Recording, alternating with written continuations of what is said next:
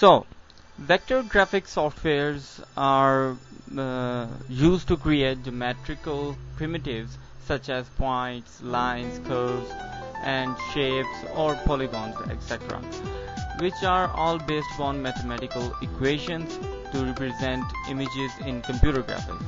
I know it sounds hard, but it's not that hard, believe me. You just have to click and drag to create object based upon mathematical equations.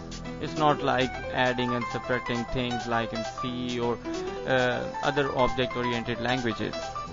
And I know what else you would be thinking, that vector art is something the pictures which you take from your digital cam, but they are not. Vector art is something different. They are not JPEG or bitmap images. Mostly when you take pictures from your webcam or digicam, you get the result images in JPEG or bitmap format. So vector art images are not bitmap images or JPEG images files. They are totally different. And also they have their own file extensions in which software they were created. When you create a file in CorelDRAW, they have extension. These files have extensions of CDR, which is the CorelDRAW format file extension. But after creating these files, you can publish these files in JPEG or bitmap formats to send it to your friend if he or she doesn't have CorelDRAW installed in his computer. You can also view it in JPEG or bitmap formats. So if we still want to edit these JPEG or bitmap images which we have published or took those images from your cam, so to edit those kind of JPEG or bitmap images, we use pixel-based softwares. And these pixel-based softwares are mainly based on small pixels which you see on your screen. These JPEG and bitmap images are totally pixel based. These the lines you see or the faces you see in those pictures cannot be edited as you edit vector art. Okay, and the most popular software used to edit bitmap and JPEG images or other PNG and different formats, which I'll explain it later in your course, and don't worry, you will remember these formats as well.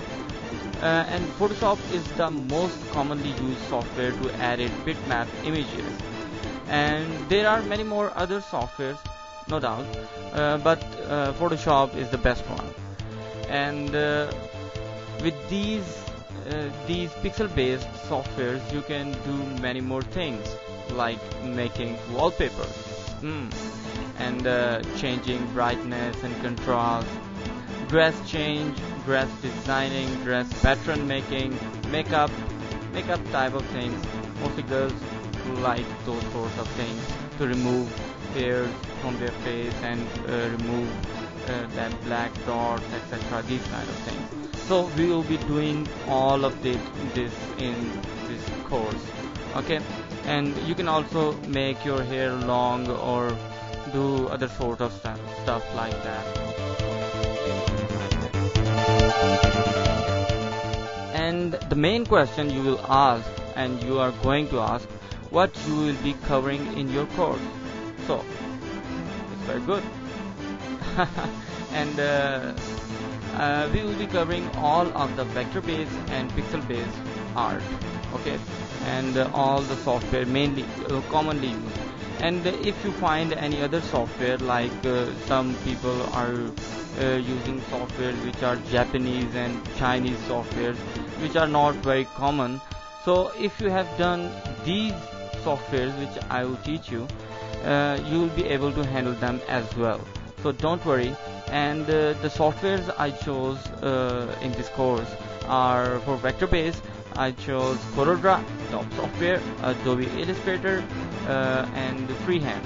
These are vector based softwares and the top ones. And for the pixel based softwares, I chose Adobe Photoshop CS2 and Corel Photo Paint. And in the end, we will be doing some more stuff in Macromedia Flash, when we will be able to create materials for it and sound editing and other sort of stuff in this course of Macromedia Flash. We will also be covering some parts of ActionScript of Macromedia Flash.